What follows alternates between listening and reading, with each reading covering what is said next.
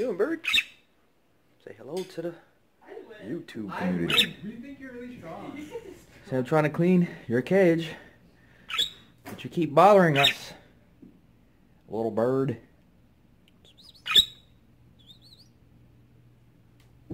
Come on. Okay, stay. Now she's staying there. Yeah, I need a bag to dump that stuff.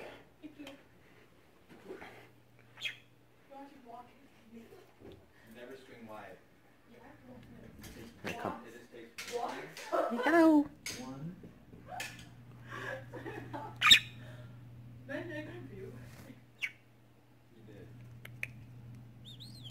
Oh, I was gonna win, dude. I'm gonna do this.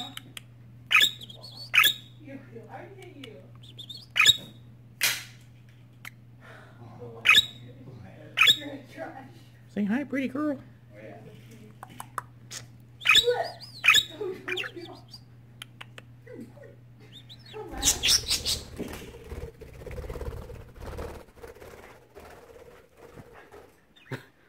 Hey, bird. Hey, bird.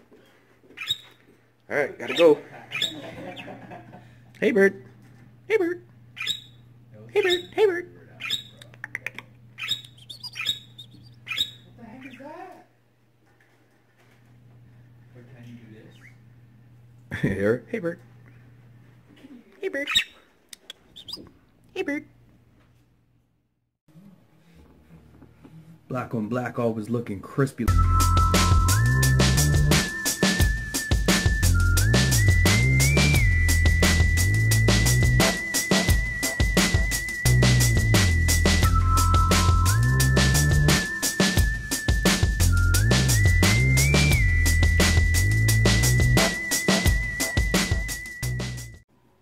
What up, YouTube?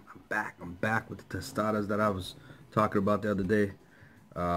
There's no meat on this, so I'm excited about it, because not that I don't like meat or don't like to eat like vegan meat or anything like that, because I eat everything.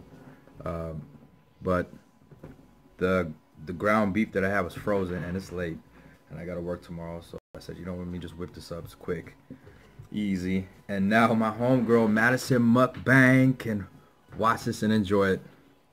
So let me tell you what I got. I got some fresh lettuce I just chopped up. Got some jalapeno chilies on there. Those good tomatoes. You know, the ones that come on the vine, like they're all nice and they're different than those. I think the other ones are Roma tomatoes or something like that. Got some limes. I got some purple onions. Some people say red onions, but they're purple. They're purple, cuz. And then I got some Mexican table crema. For real, it's real Mexican table cream. And then I'm gonna hit this with some Coke, man. I'm hooked on the Coke thanks to Sarita. So I'm gonna take a little sip. Oh, and some red salsa from Old El Paso.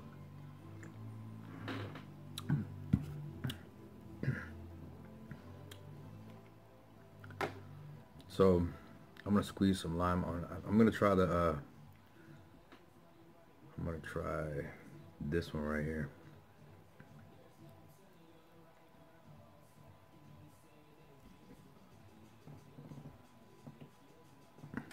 Okay, let's hear this crunch, y'all. I'm gonna talk a little bit about some paranormal activity. Let's take a bite of this first. Oh, here, hold on.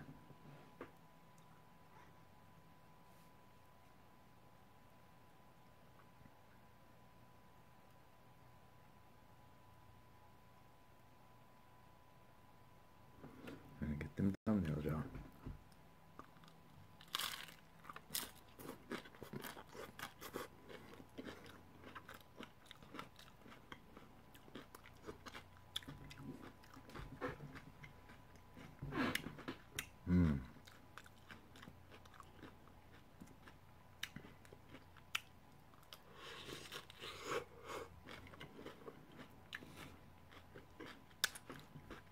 I forget the name of these shells, but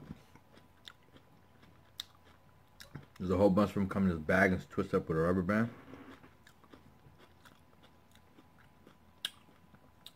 And now they have like a whole bunch of flavors too.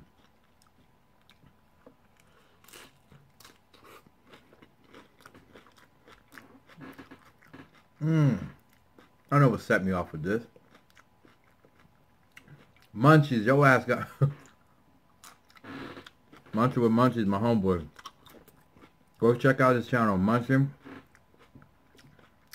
and Shishi. I'll leave their information in the description. But he was eating, I watched a video of his earlier tonight. He was eating, I used to eat them at Taco Bell. It's like a giant tostada bowl like this. Like you can get chicken in it. All of this in it.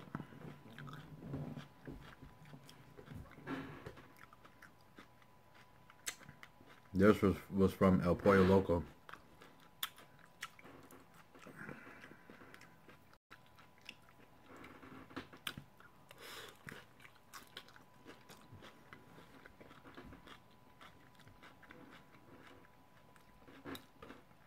I'm gonna get into the story time, and everything that I'm gonna mention to you is stuff that happened to me and still happens to this day. Hasn't happened in a couple weeks, but sometimes it can be a little scary, freaky.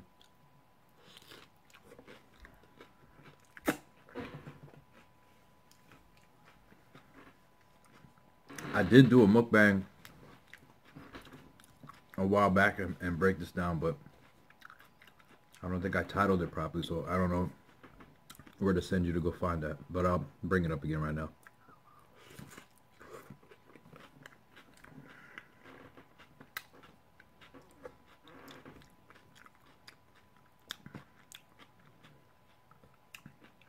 Okay, astral projection. I used to hear this term being thrown around a lot. Never really knew what it was.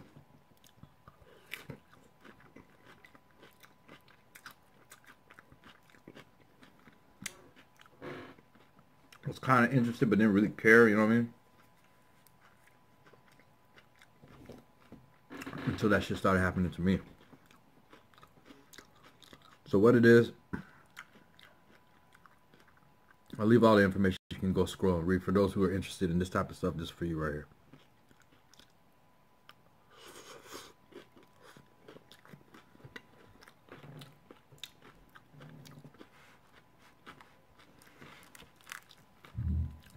There's a tortilla that I fried.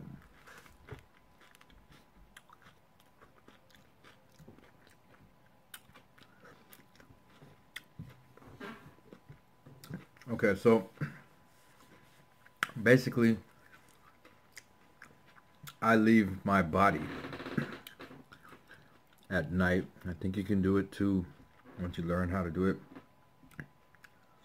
But this just happened, like, it just started happening to me, like, without my control, right?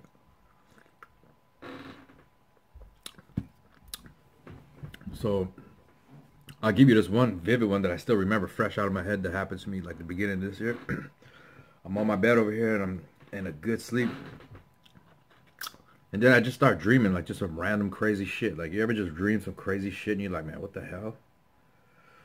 So I feel the tugging and pulling on my body, right? And I think I'm dreaming. But I kind of like, you know, you kind of wake up a little bit and your eye opens and you go back to sleep. So I went from sleeping to slightly awake to slowly going back into sleep again. So it's kind of like I was conscious and then not conscious. And then I felt the weight lift. It's hard to explain. Like, it's really hard to explain. But those who have this experience, like my homegirl Tasha, excuse me, can vouch for this. Also, she can bear witness to where we actually controlled it and we met. We both left our bodies and met at a beach that we designed before we went to sleep. This one, I'll break that down. If you're interested in that, I'll break that down too. Sorry about the noisy chair. So yeah. So anyway, long story short, left my body and I'm dreaming. Now, you know, some dreams, you know they're dreams and you know that you're dreaming. But this dream, what do I call it, a dream? This projection, my flesh was asleep, but my soul was awake. So I knew that I left, right? And I'm floating around this beautiful, it looked like San Diego, this beautiful, like I'm up in the air, and I'm always flying too. And I can look down and you can see the manicured, you know, neighborhoods and the sidewalks and the roofs and stuff like that. And then I wrote it down. I need to find that paper. There was a dog that was significant in this travel, and a dude with a suit. Man, you know what? I was so unprepared for this. I should have got those notes. Anyway. I forgot what it meant. We did look it up. But as I'm coming down, I could feel the rooftop. I could feel the texture of everything. Like, I could smell all the smells there. I could, it's insane. Like, to try to put it into words, it's just hard to describe. But when you experience it, it's a trip, right? So I went all over the place. I've even astral traveled on top of bridges and shit, like looking down, and then feeling that like drop in my gut, like I don't want to fall, and I'm way up. I'm just like, just looking down on it, and you know you can fall, but I have the power to fly. But it's just it's I have to do like a procedure in order to do it. It's fucking weird, though. Anyway, coming back to your body.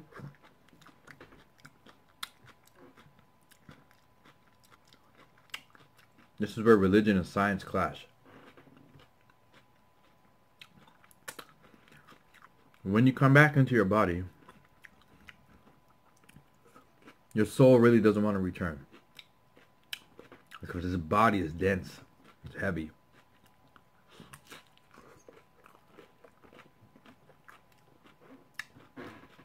So as it's entering back in, right, you feel this weight on you. And your physical starts to wake up. When you wake up, like me, I always wake up before my soul actually comes back into my body, right? So it feels like somebody's holding you down or choking you.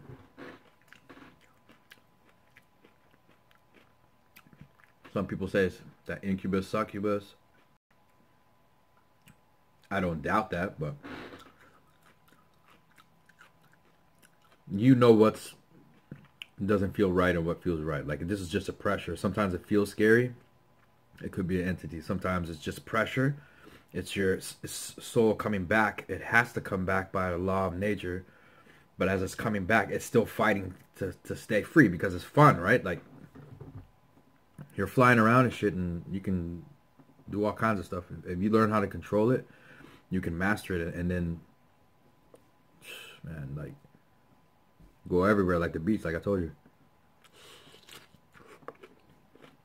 So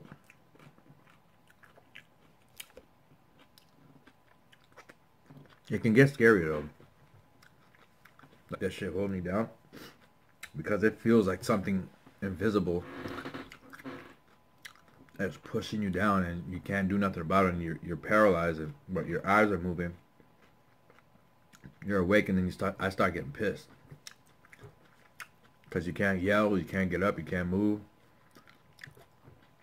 It lasts anywhere between 30 seconds to like a minute, minute and a half. But as I researched it with my friend,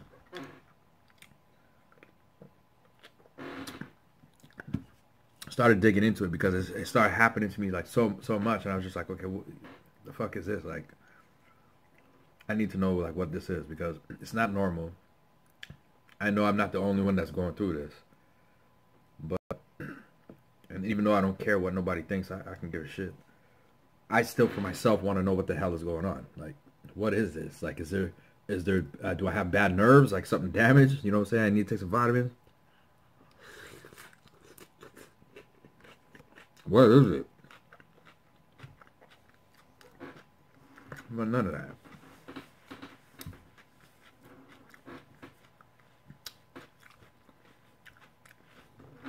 So And I'm gonna see if I can get her to comment on my video. After I learned how to master it through like breathing techniques and, you know, your diet and getting your spirit and your soul right, burning sage, smudging, crystals and all that stuff, you learn how to control it. How and why? Because now you know and you're thinking about it, right? That's why it's always, anytime you have a vivid dream, and it feels so real you can't tell the difference. Like how Morpheus was telling Neo in Matrix, have you ever had a dream, Neo, that was so real you couldn't tell the real world from the fake world? That.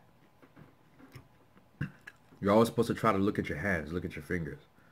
Do that next time. Like, look at your hands and see if you have your your 4 fingers and your thumb. See if you have your toes. Wiggle them. If you can do that, that's hard. If you can do that, then the rest is easy. You can control everything in that dream. So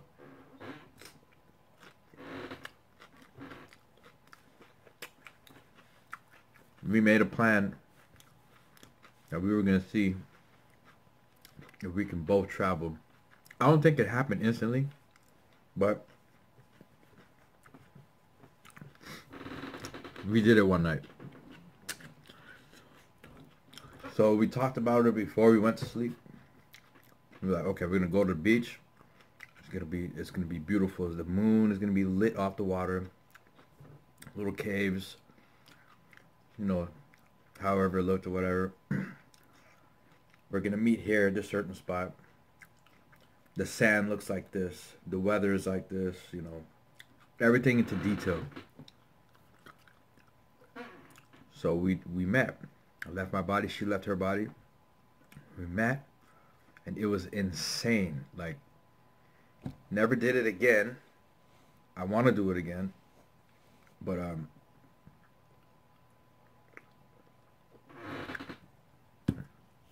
if you've had this experience, like write me. I need to like link up with more people who know about this and have done it, because like I said, other than that time with my friend that I did that, it's always just been like random on its own. It just happens, right? I don't have no control over it. I'm just sleeping, trying to get some rest to go to work the next day.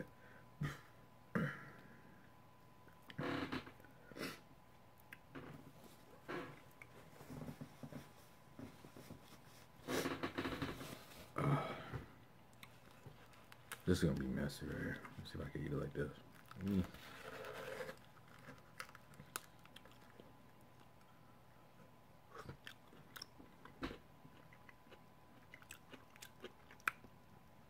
Oh, that sauce dripping. Look at that.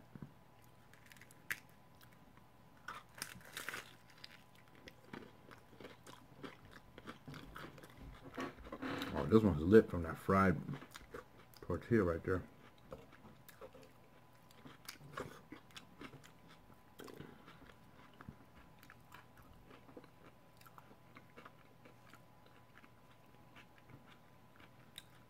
So anyway, astral travel, astral projection.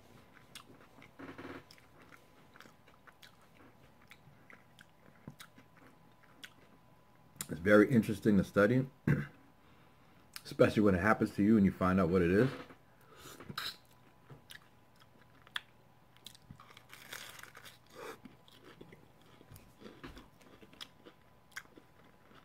I can honestly eat like another 2 or 3 of these. See, Maddie?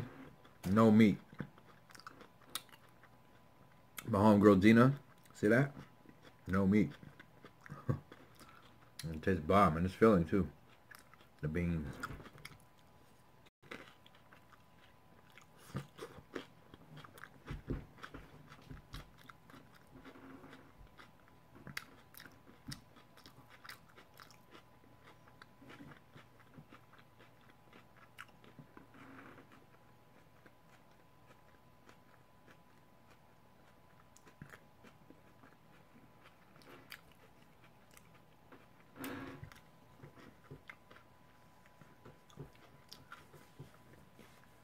have so much good stuff to tell you guys, but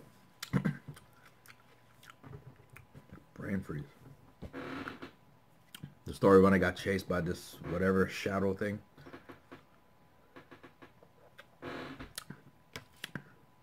I already know the critics are gonna be like, nah, fool, you was high. You know what I'm saying? You was drunk. It was in your mind. Woo, woo, woo. This and that. But I'll tell you like this. I used to drink and get high all my teenage life. I used to get tacked out blitz. So a fool can't tell me what I see and what I don't see. I'd smoke weed, feel nice, get the giggles, laugh my ass off, get the munchies, and grub. You know, and then there'd be those times where I'd, you know, get really into a documentary, you know what I'm saying, or read, or, you know what I'm saying, just chill out, vibe, you know what I'm saying. A lot of the time, I was just eat and sleep. But this one particular night, man, you know, we were getting twisted earlier, and it wore off, and we were eating, chilling at the house or whatever, and getting tired now, trying to go home. At my homeboy Tyrone's house. We were chilling. It's late. And then popping, everybody's falling asleep and shit. So I tell the homeboy I'm out. I'll take off. Well, I only live right up the street, right? 6-7 minute walk. I'm about to say Traywins. Avenida Palmas.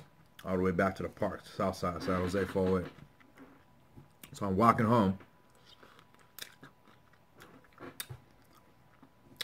And before you hit this corner, it's this big, like almost like a horseshoe that goes around the street. Like the street goes down straight, and there's this long little turn like this. It goes straight, and then you can make a right or a left out, right? Anyway, at the corner, at that bend, there's this big ass beautiful house with these huge palm trees in the front. It was a big house. I would have loved to, you know, see how it looked in the inside and stuff, but there was some rich folks that lived there. Anyway. So he has some big trees, and the hair standing up right now as I'm talking about this. Started standing up like on my neck, and then I started getting that feeling like almost like Spider-Man, how he gets that sense before something happens. And sure enough, I'm just like, I started feeling that heavy, dark, weird feeling. So as I come around the corner now.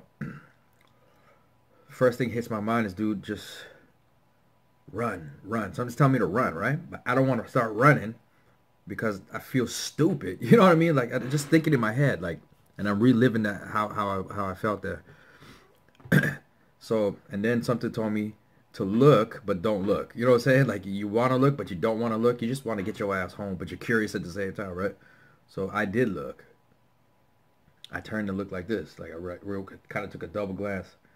And I seen this dark shadow figure where you can see eyes and teeth and an outline, but it's hard to describe like what it looked like. But anyway, but it was behind a tree, and it jumped out and just kind of looked at me in this weird grin, like all like that cat from that's what it reminds me of. That cat from was it Alice in Wonderland? You know that cat with the stripes that was in the tree? Anyway.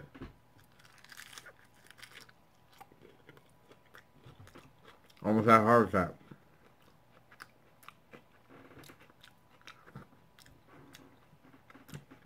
I turned and ran, yo. I ran so fast.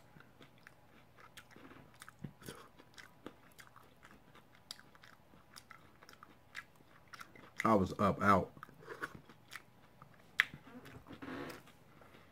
Across the street. I got to get to the third park. That's where I was living. So I got to get through the first park, get through the second park, get to the third park, and I still got to run around and hit the bend like this and come around to the house. So I got a while to go, but I'm sprinting, y'all, running for my life, right? And I'm going. And this thing is right here behind me.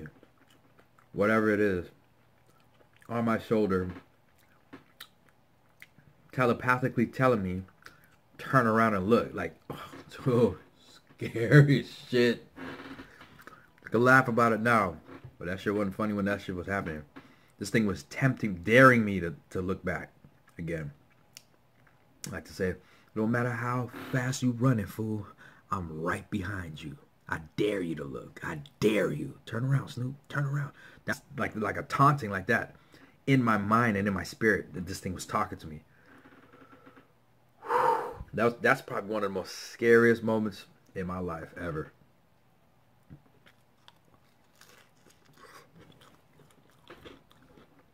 Damn, 23 minutes. I gotta go, y'all.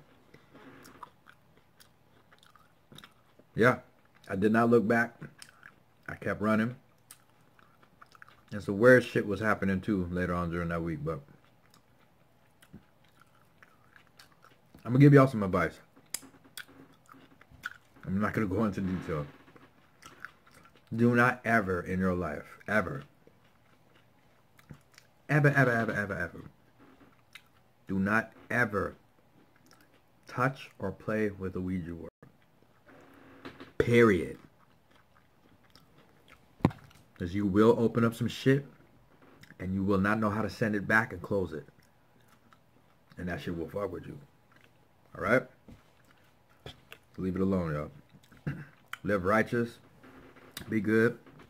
You know what I'm saying? And just chill with positive people, and that's it. You don't need all the extra stuff. I'm gonna take one more bite.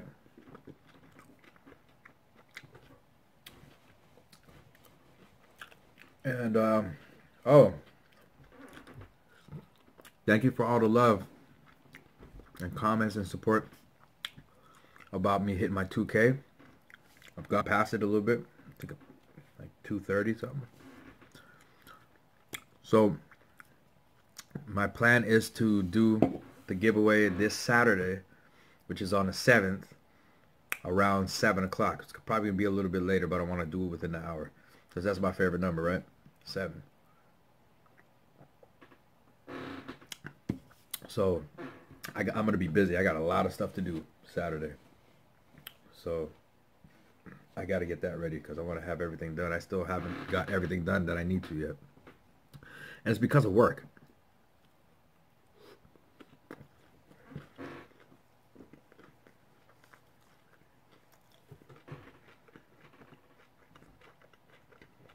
I don't get off till 10, right? So Friday's a no-go. Everything's long closed. Saturday's a hustle. As soon as I get up, boom, gotta do everything.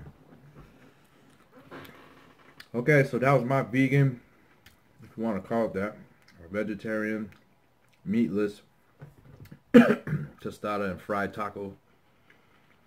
I hope you enjoyed it. I'll get my story times down. What was I wanting to talk to you about next? Oh, I want to read y'all some stories too, if you're down with that, like some paranormal romance. You know what? Let me show you real quick.